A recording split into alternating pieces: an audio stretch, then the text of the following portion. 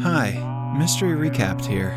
Today, I am going to explain a sci-fi drama film called Welcome to Earth. Spoilers ahead, watch out, and take care.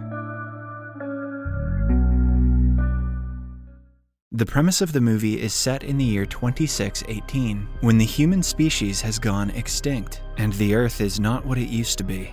The climate conditions are so extreme that a powerful sandstorm covers every part of the Earth throughout the year. A spaceship lands on the surface amidst the sandstorm.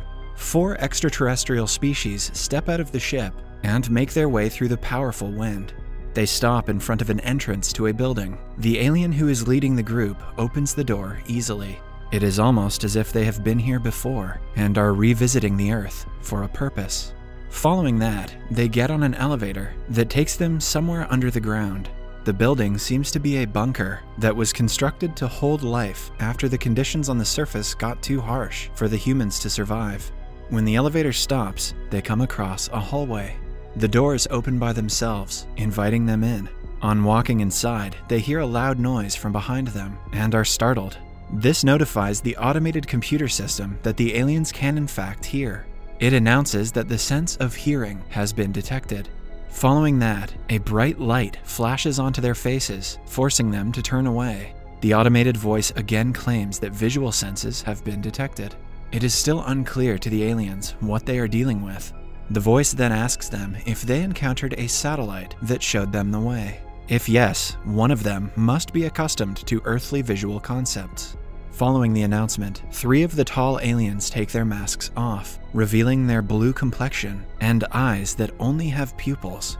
The leader, on the other hand, still stays behind the mask.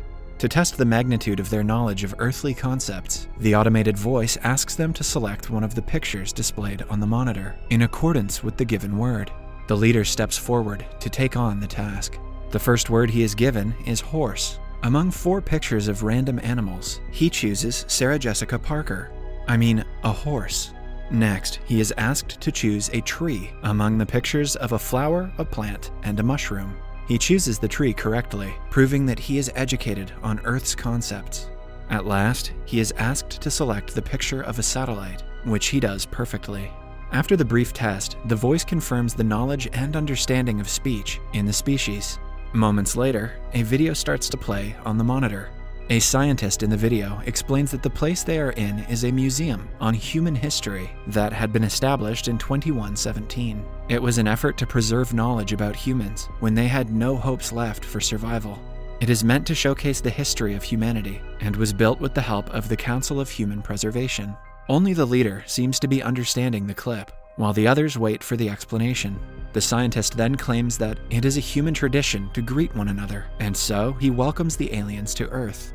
He follows this by saying that, unfortunately, humans have gone extinct. The last alien is about to take off his mask, but the comment makes him freeze. The professor in the video explains that the museum contains 10 billion records and 10 million samples of human society. When the alien involuntarily asks how the humans went extinct, the video stops playing. The system recognizes the command and proceeds to explain how the extinction of humans began. It says that humans failed to understand the true origin of the world, but despite the fact, they made significant progress in technology.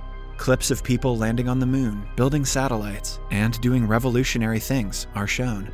The aliens watch in awe, finally understanding what the Earth was like before the climate change. However, soon, the clips change from happy to destructive ones. Countries and states fight for territories. The aliens realize that humans took too much from nature, to the point that nature couldn't save them anymore. They were the cause of their own downfall. As a last resort to save the world, the officials decided to ask for help from extraterrestrial creatures, with whom they share the universe.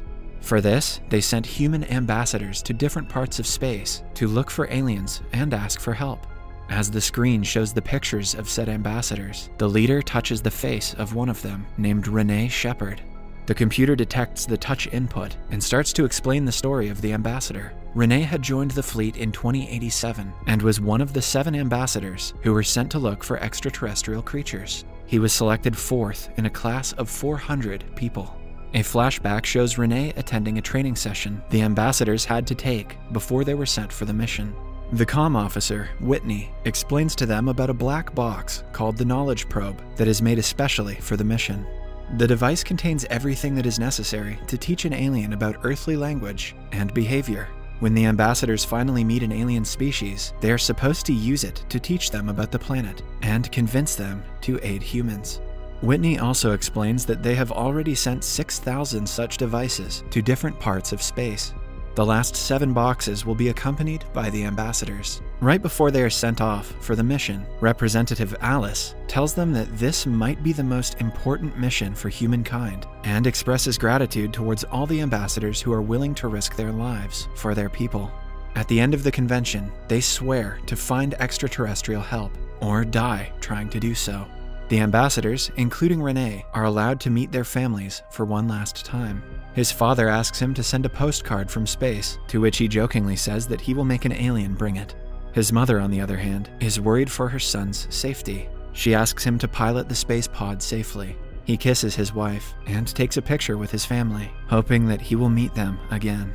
The ambassador who takes the picture is his best friend, Tess. The ambassadors then finally board the space pods that each of them is supposed to pilot. Renee puts his family's picture on the control panel and gets ready for the initiation of the mission. His wife tells his parents she has a feeling all of this is wrong, but it is too late for Renee to turn back. The pods finally take off and soon enter hyperdrive. Renee experiences some heavy turbulence because of the speed of the pod, but it soon stops when he reaches his first destination. He starts the scans for the first waypoint to check if the area is inhabited by any extraterrestrial beings. Back in the control room, each ambassador has their own comm officers who report to them on what they have to do next. When Renee's results come back negative, he is told to jump further into space to the second point. He drives through space at a very high speed again. One of Renee's colleagues is already at his 4th waypoint. When he doesn't find the evidence of living beings, he tries to jump to the other part of space, but his pod explodes, killing him instantly. Now, only 6 ambassadors are left. Back in the control room, they try to check his vitals, but receive no signal. They realize that he is dead and cover his part of the control panel with a white cloth. Following that, Whitney announces to all the officers that they have lost one of their ambassadors, which creates tension among them. They have an emergency meeting to figure out who is the most sus. Yet, they remain professional and carry on with the mission. In the meantime, Ambassador Tess is in her 18th waypoint, going stronger than everyone else. However, one after another, the ambassadors begin to die because of pod malfunctions, oxygen failures, and getting way too close to a star. After a few days, Tess, Renee, and one other ambassador are the only ones left. Tess asks the comm officer how everyone is doing, to which she lies and says that they are fine. Tess jokingly says that she will beat Renee to the mission and continues the jump. However, she gets too close to the sun during the jump and dies. She really committed to that joke. Back on Earth, her control panel is also covered in a white cloth. It has been several days since the mission started, and Renee is on waypoint 213. He asks the comm officer about Tess. To keep his spirit up, the officer lies and says that Tess is doing great. He also playfully comments that he will beat her to the aliens and continues the jump. After the comment, another ambassador dies, leaving Renee as the only surviving one. On his way to waypoint 214, Renee's pod starts to malfunction. Everyone on Earth who is hoping for his survival is on their feet. The comm officer tries to retrieve data from the pod, but fails. Eventually, Renee loses all control of the pod, and it crashes on a blue planet that looks awfully like the Earth.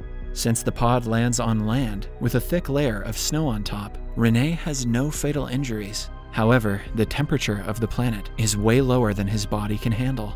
His face turns blue with frostbite as he looks at the picture of his family. In the end, even the last ambassador is lost, leaving humanity with no hopes for survival. The cause of death is recorded to be rapid freezing due to a hostile atmosphere. If coincidentally the planet has an intelligent species living on it, Renee's preserved body still has a 10% chance of revival. The representative Alice tells Whitney that they cannot announce the deaths to the public because then the people will go into a frenzy. Whitney, who is mourning the soldiers' deaths, harshly claims that the men who died for humanity deserve respect. However, Alice stays put in her decision. Although the public was kept in the dark, they informed the families of the ambassadors of their deaths. A private funeral is held in honor of them. His death marked the end of the alien outreach program. No alien help was found, as they had predicted. Back in the bunker, the last alien takes off his mask and reveals that he is actually Rene, the only ambassador who completed the mission successfully and brought alien aid to the Earth. But he is too late.